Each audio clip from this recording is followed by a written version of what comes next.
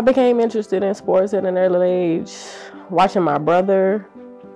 I used to go to his AAU games, junior high games, high school games, and I really want to play basketball. I was like, Dad, please sign me up for parts. And he was like, okay, baby girl, as soon as I get some time. I mainly played against my cousins. My brother's like 4 years older than me, so I played against my cousins for the most part. I really did enjoy playing parts. I made the All-Star team every year, and I really enjoyed that, the traveling. And I was like, yeah, this is something I definitely want to do. For me, my role models definitely would be two for me. My brother, of course. I grew up watching him the whole time, and as I got more comfortable with playing the game of basketball, I wanted to watch professional basketball players, and my favorite player was Allen Iverson. That's why I wore the number 3. He really had a great impact on me. He was small just like me, but he went hard, he played hard, and I wanted to be just like that. I was fortunate enough to be honored with those great awards. None of that definitely wouldn't have been possible if I wasn't surrounded by a great group of girls. Everybody around me was talented. And of course, I was talented as well, but everybody around me was talented. It was real easy to get a good flow going, and it was just great. I couldn't have asked for better teammates at a better time. As a freshman, I was very anxious. I was very motivated. I was ready to prove my point that I can play with y'all, I can help y'all, I can be an asset to y'all. One memorable moment, the Marksville tournament, she rented out cabins for everybody. It was called our team bonding, and I really think we grew as a team and grew as people, just bonding together and having those moments. I really enjoyed that. And another memorable moment, of course, was when I scored 1,000 points, my 1,000-point end. They just stopped the game and awarded me, and I didn't know at all though until they stopped it, and I'm like, what's going on? And then that's when I was like, oh, okay. And it was very exciting. It was when we went 30-1. That was a really great year for us. I really thought we was going all the way. I really thought we was winning it all that year. I was so excited. And then the second round, or maybe third, I really can't remember. I was really mad. When we lost against St. Thomas More, and it was a buzzer beater right at the end. Very devastating. But besides that, everything about it was great. Midway through the season, probably like right before district, I definitely sustained a career-ending injury, and I was devastated. I wanted a little time because I was gonna commit the first semester, but I was like, I'm just gonna give it time, and I'm gonna wait the second semester. I think about that all the time. I was like, I should have just committed the first semester. I still continue to move on and try to be the best teammate I could in those moments, just to try to help my team get as far as possible, because they, of course, were upset that I got hurt as well.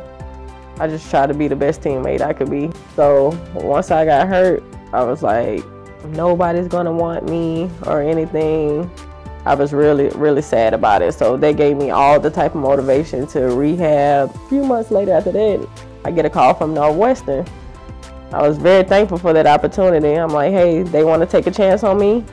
I'm going to show them. I'm going to get there, work hard, and be the best player I can be to show them that I'm not taking this for granted. My first year though, I had the red shirt. I wasn't fully healed yet, so I definitely was upset about that. But I needed that one whole year to heal. Or during the off season, just whenever I could, just to get my body back to the point that I needed to be in the best shape that I needed to be in. Everything about it was great. A lot of people were like, oh, nothing's out there, but I definitely liked it. And I really had great success there as well.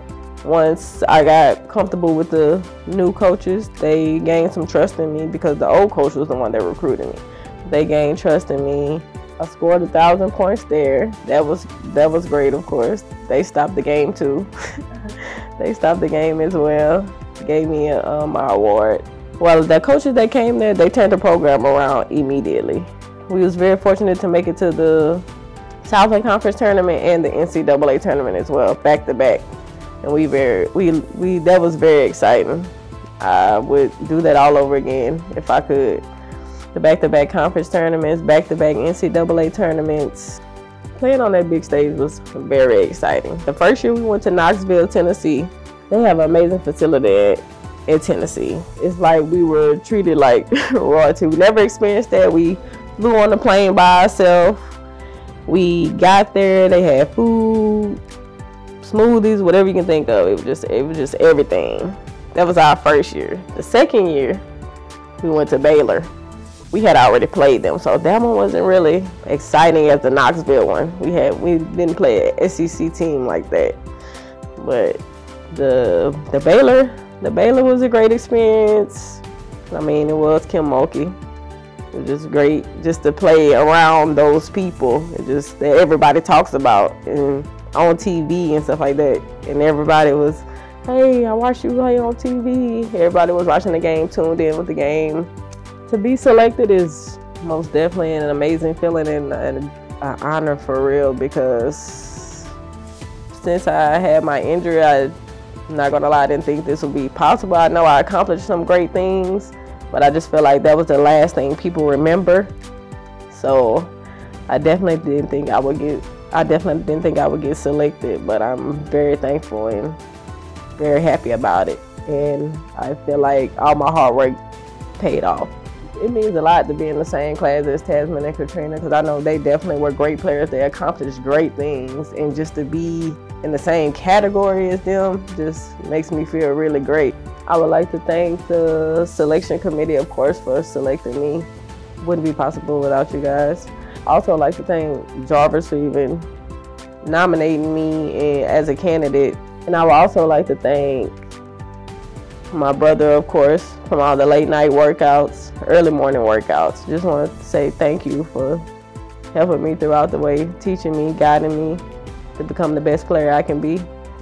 And I would also like to thank my mom for always being there whenever she could. She didn't miss a beat with the games at all. She was at every game, except for the away games in college. Sometimes that was tough, but other than that, she was listening though on the radio.